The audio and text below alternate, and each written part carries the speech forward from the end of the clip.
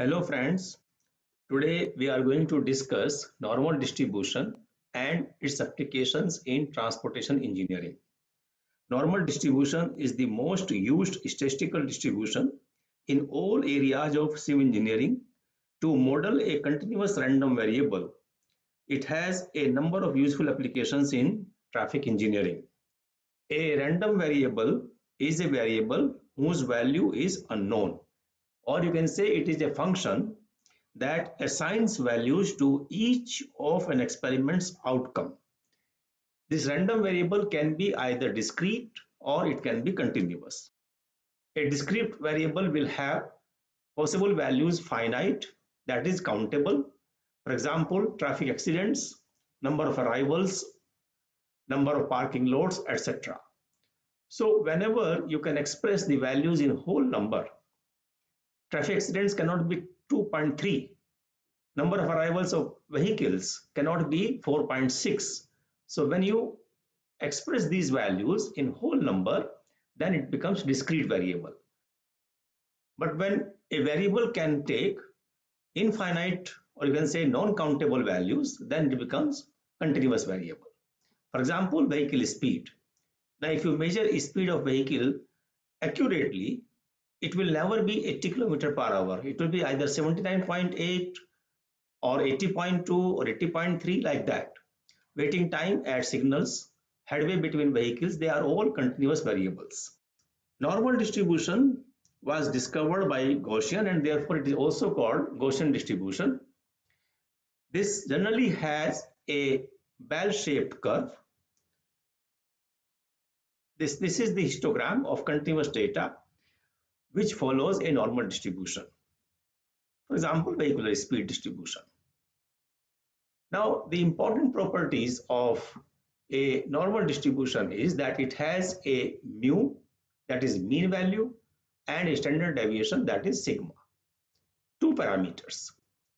And this is the equation of probability distribution function of a normal distribution, that fx is equal to 1 upon sigma square root of 2 pi e to the power x minus mu whole square upon minus 2 sigma square.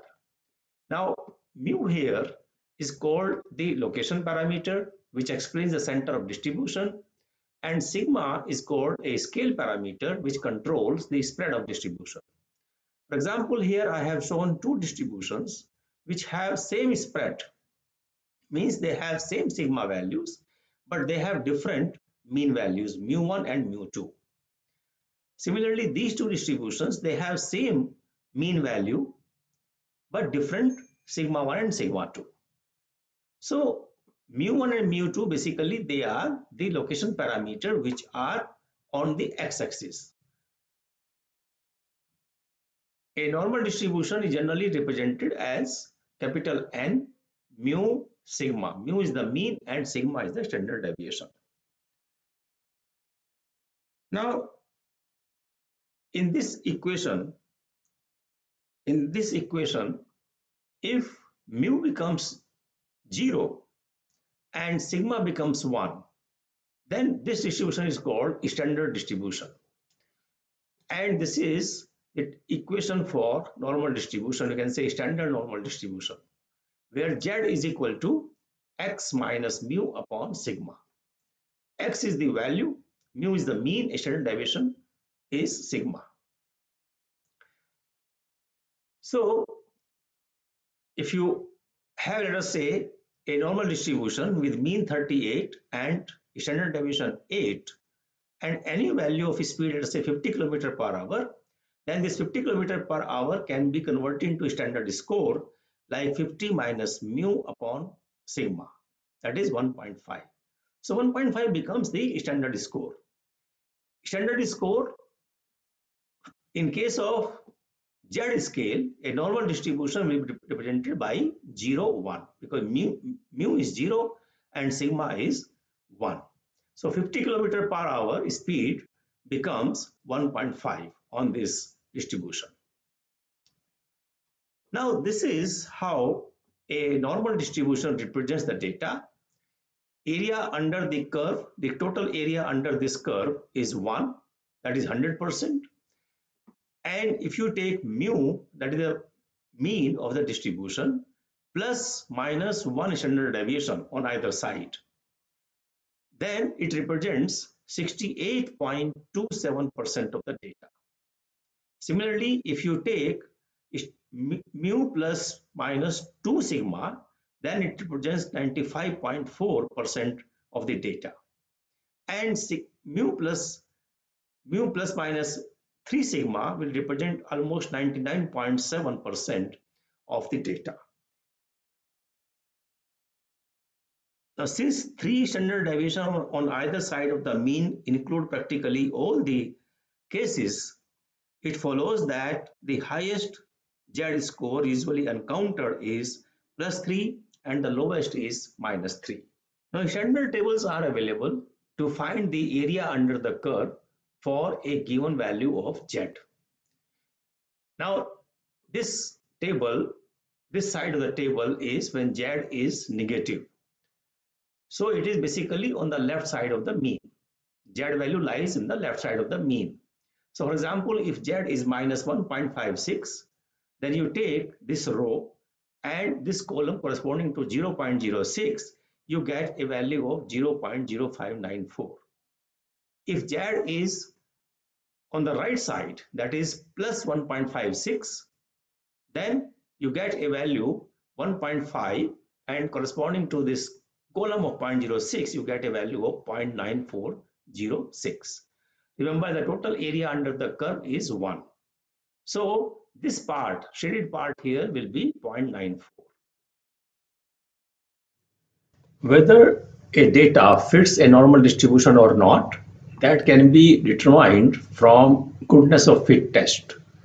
And there are 3 tests which can be conducted. One is chi-square test, another is KS test, and third is AD test. Out of these, chi-square is most commonly used, but KS is also quite popular. But AD test is not that popular.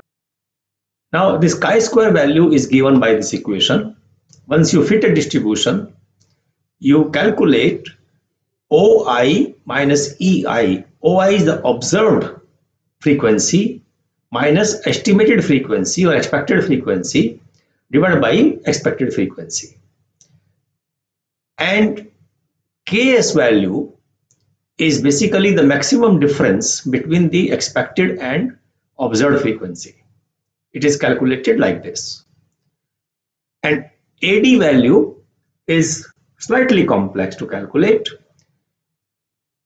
X values are arranged in increasing order, and then A value is calculated by this equation. It is basically log of fxi plus log of 1 minus fx xn minus I plus 1.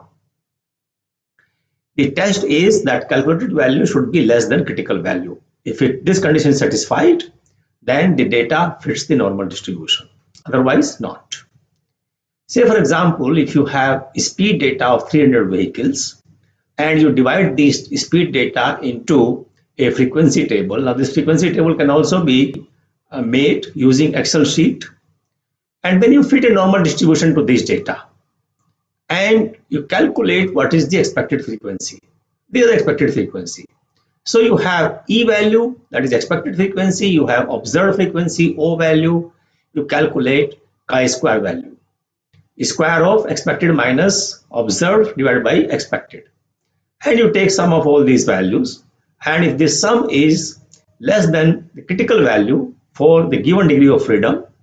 Now here I should point out that whenever this expected frequency is less than 5, we merge the values here. So this is expected frequency here is 8, and in the last bracket it is 2.49, and therefore these are merged together 10.49, and these also merged together, and that is how chi-square is calculated.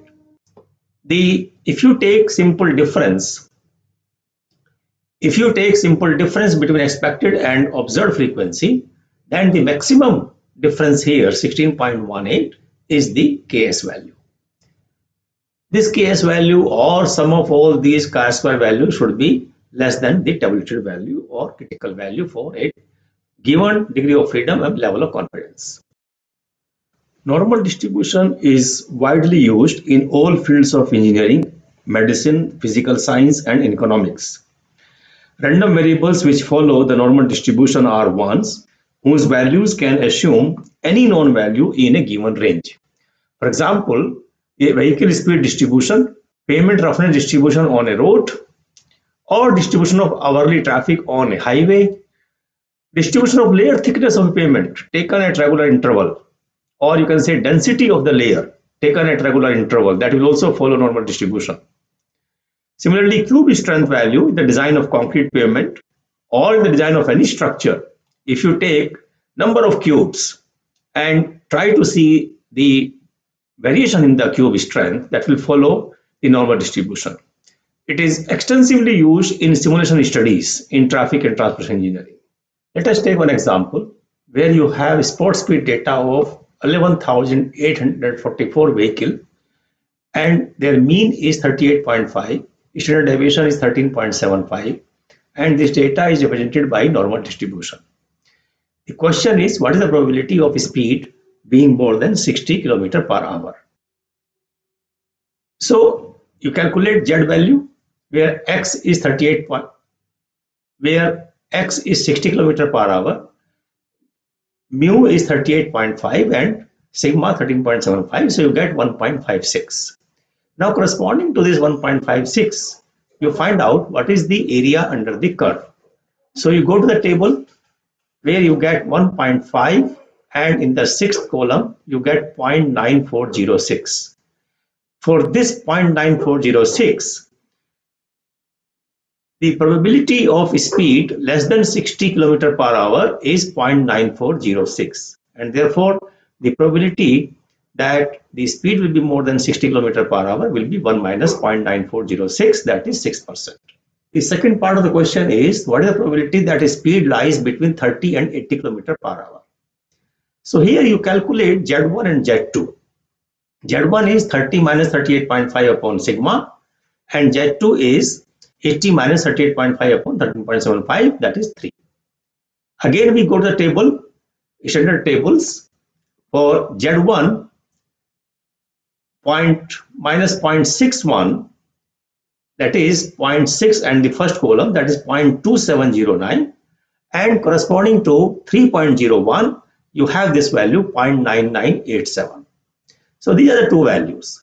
So for these two values, you get the area between these two values, that is 0.99 minus 0.27, that is 72. So the probability that speed will lie between 30 and 80 km per hour will be 72%.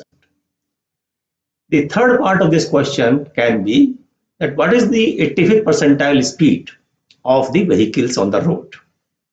Now here Z value you have to find from this table, so that the area under the curve is 0.85.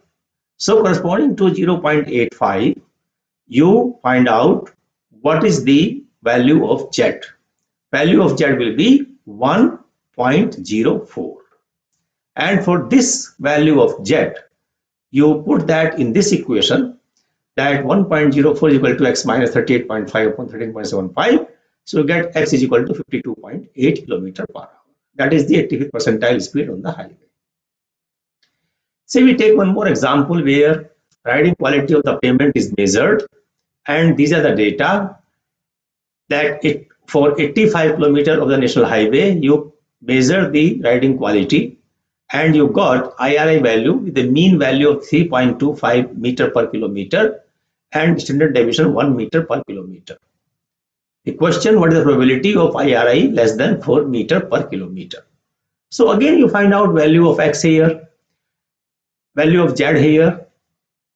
So again you find out what is the value of z here, x 4, mu 3.25, sigma 1, you get 0.75, and corresponding to this 0.75 you again enter the table, you get the area under the curve 0.7734, and therefore the probability of IRI being less than 4 meter per kilometer will be 77.34. The second question is, what is the 15th percentile IRI value? Now 15th percentile means basically that corresponding to shaded area of 0.15. What is the value of Z? We again go to table and find out what is Z value, that is minus 1.03, and you calculate what is the value of X, that is 2.2 meter per kilometer. That is the 15th percentile IRI value. So that is how normal distribution is used in different fields of traffic and highway engineering. Thank you very much for watching this video. You can write your observations, comments in the comment box.